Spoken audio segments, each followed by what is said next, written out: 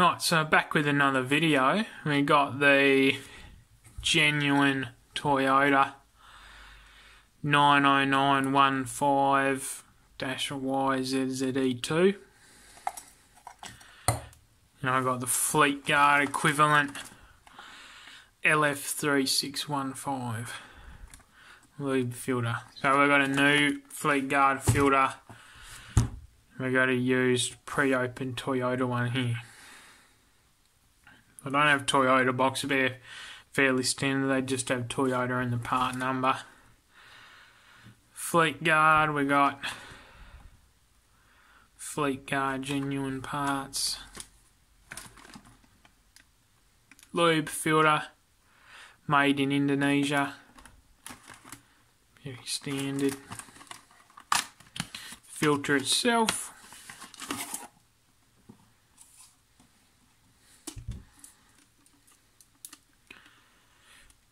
LF3615 Fleetguard, barcode made in Indonesia, and then got the fitting instructions on there. Toyota one, bit of a fancy design on there. Toyota auto filter. It's also got Denso written on there, must be made by Denso with their part number. Made in Thailand. These particular ones are made in Thailand, not Japan. Japanese, I assume. And then installation instructions written instead of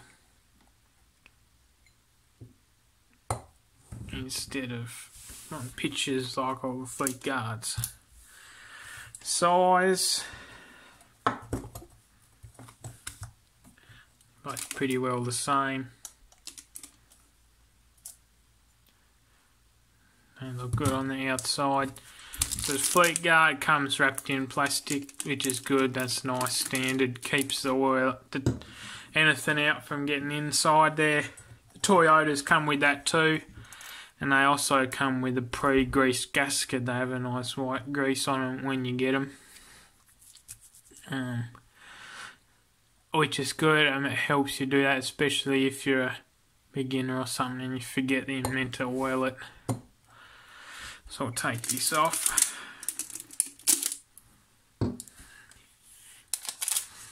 Now we will weigh them, just on the being aware that the Toyotas had oil in it, so its element is already soaked, so it's probably going to weigh a bit more than actually would dry. 241, 249, so pretty well the same sort of weight.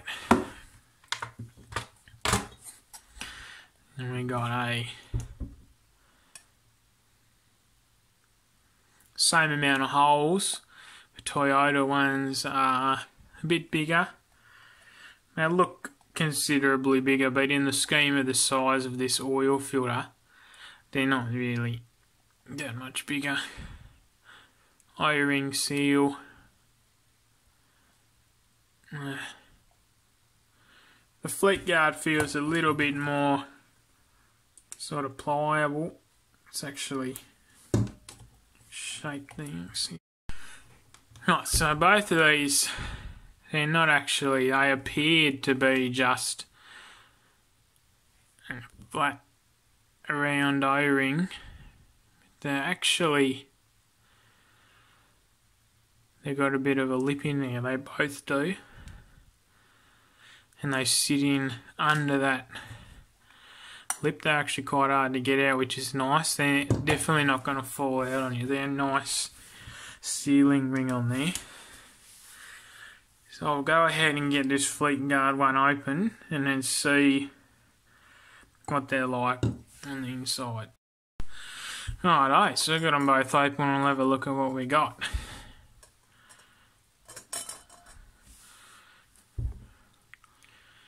In terms of the base plate, apart from the holes in the Toyota, they look quite similar.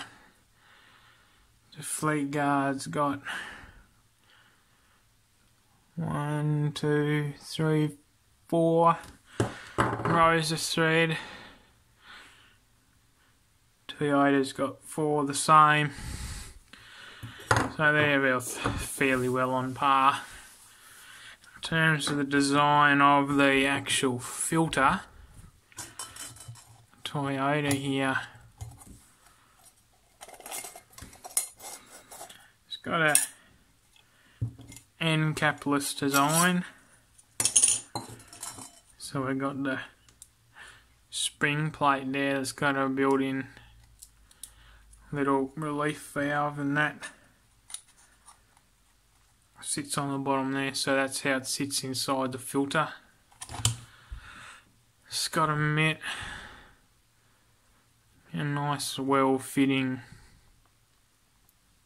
there's not really any movement of that on the centre tube itself. That fits nicely. The gasket and fits, seals all around the base plate nicely too. Good valve there, nice and pliable, just standard rubber. So the media itself is actually glued all together, so there's no centre tube down in there. Glued at the top, and then these pleats are glued at the top of each one. And it's got this metal tube which sits down on there. Doesn't actually seal on there. I think it relies. No, the glue doesn't actually touch that. I'm not quite sure how that was designed to seal on there, but there's no rubber or nothing. But the top does seal nicely on there. That's a nice push fit on there. The media itself, it's just standard cellulose. We will cut it open to see how long it is. But really interesting design. It certainly maximises the space inside the filter for media itself. Now the Fleetguard, it's more of a traditional design.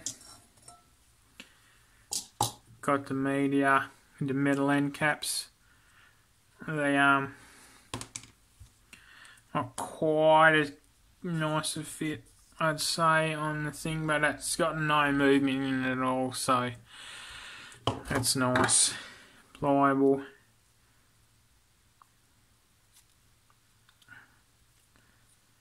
Quite sure I'm gonna sit. Goes that way.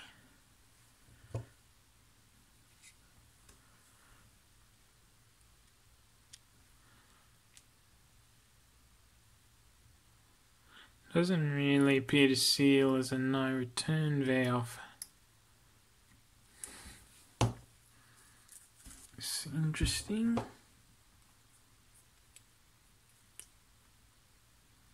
But that certainly makes a good seal around the top to stop the oil getting out between the canister and the thing there. In terms of the spring, what do we got? Some little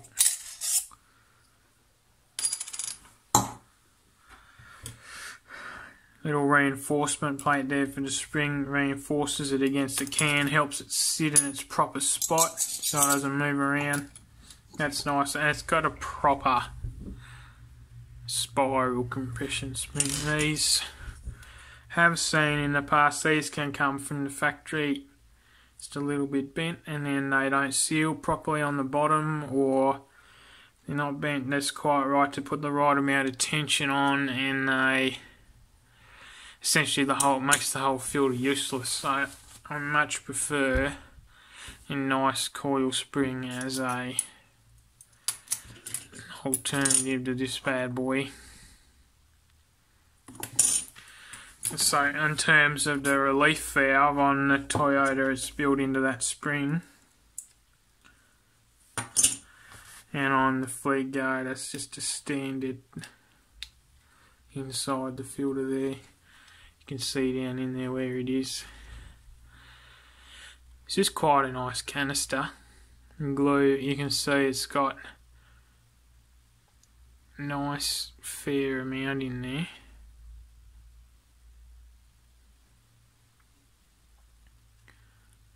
But not so much that it's overflowing everywhere. There's a little bit there or there, but it's not bad. Nice locating hole, so it sits well in its canister.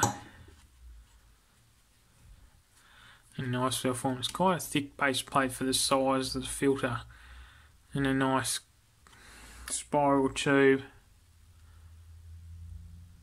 Holes are a little bit bigger than the Toyota one. Actual Toyota center tube looks to be about the same size. Cans themselves, Fleetguard feels a little bit more robust. We got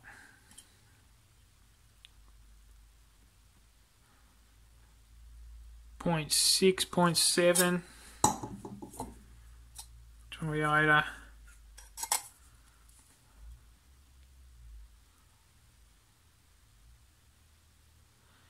A little bit less, about 0.4, 0.5.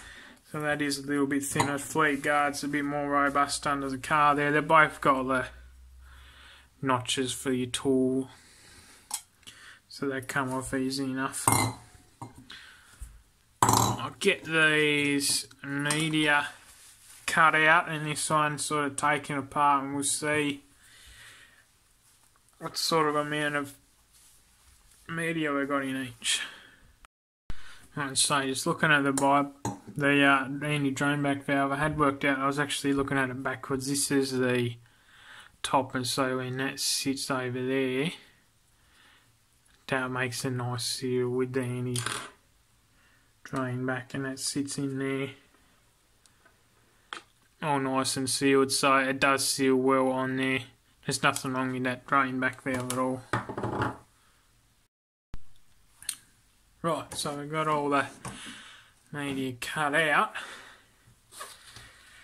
In terms of total length, the Fleetguard come in about 1.15 metres. And the Toyota's about 1.3. So, got about 15 centimetres more meter on it, but I found, even though they don't have the metal end caps, I found that the height, by the time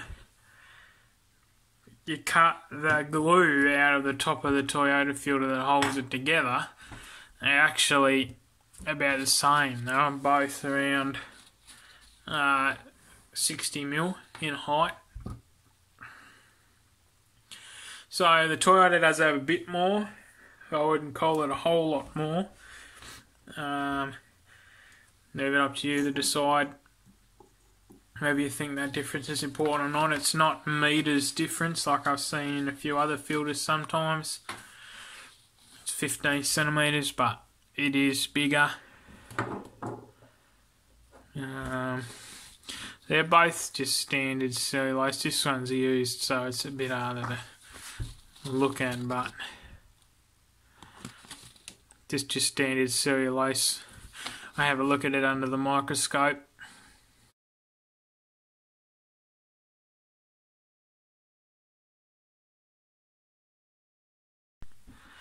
So that's the Fleetguard cellulose under the microscope. It's a bit, there's not really much point. I've had a look at this under the microscope and it's just black, so there's not really any point showing you that.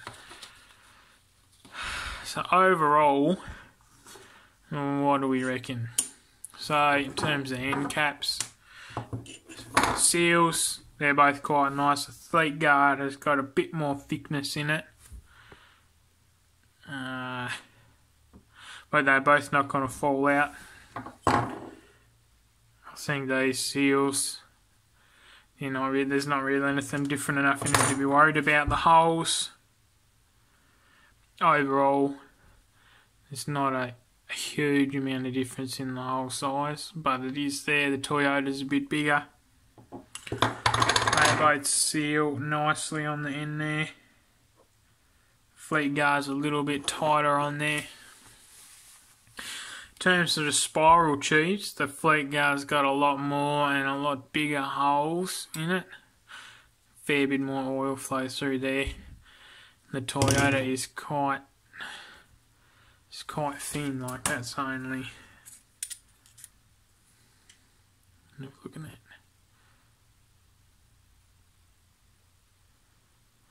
so 0.6, just thinner than the Fleetguard can is. It's about the same as the Toyota can.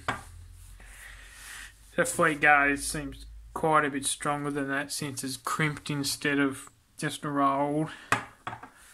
I like the idea of having metal end caps. For me personally, the glue on the media doesn't really do it that much for me. I mean, by the time you cut the glue off, they're about the same height anyway, so why should you not have metal end caps? Because these springs, I've seen them before where these springs have had an issue, where they bend or twist, or you just don't know. Whereas these, if they're in there, they're going to be putting pressure on it, and they're going to be putting pressure in the right direction. The little caps just to add a bonus. They're going to be pushing on it. No matter what, that's got a lot more tension in it than that does. That hardly. That's nice spring. So in terms of the centre tube and the spring, and I mean we've got 15 centimetres more. I would hazard to say that these would be the same micron rating. It's just normal cellulose. The can on the Fleetguard is a bit thicker as well, a bit more robust. So this is about a how much are they? About $20–25 filter. This is a $5 to $10 filter, depending on where you get them from, but it's just average from what I've found.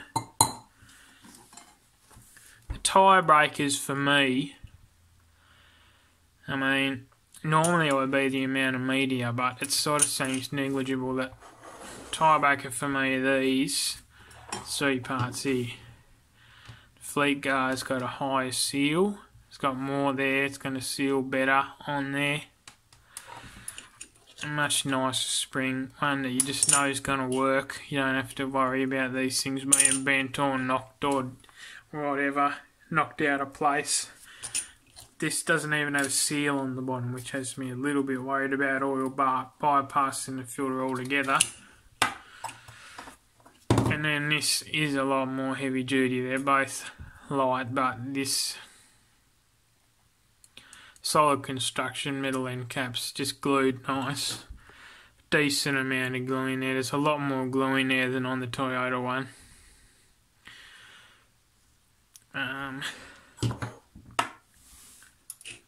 So for me, I reckon I would tend to go with the Fleetguard one. I mean, Toyota know what they're doing, but in terms of robustness and being guaranteed to get something that is just going to work out of the box, I like the design of the Fleetguard a fair bit. Good spring, good seal, nice solid construction. The Toyota, it might be good technology, they would have researched it, but it doesn't just quite do it for me. It might do it for you. You might like them, but I'd be going with the Fleetguard. One thing that I also noticed when I was taking them apart was the Fleetguard has got that solid steel crimped band there that holds the media together nicely. You have to cut it to get it out of there. The Toyota doesn't have any sort of crimping. You can see that line across there where it glued. So that was glued on both ends together instead of crimped.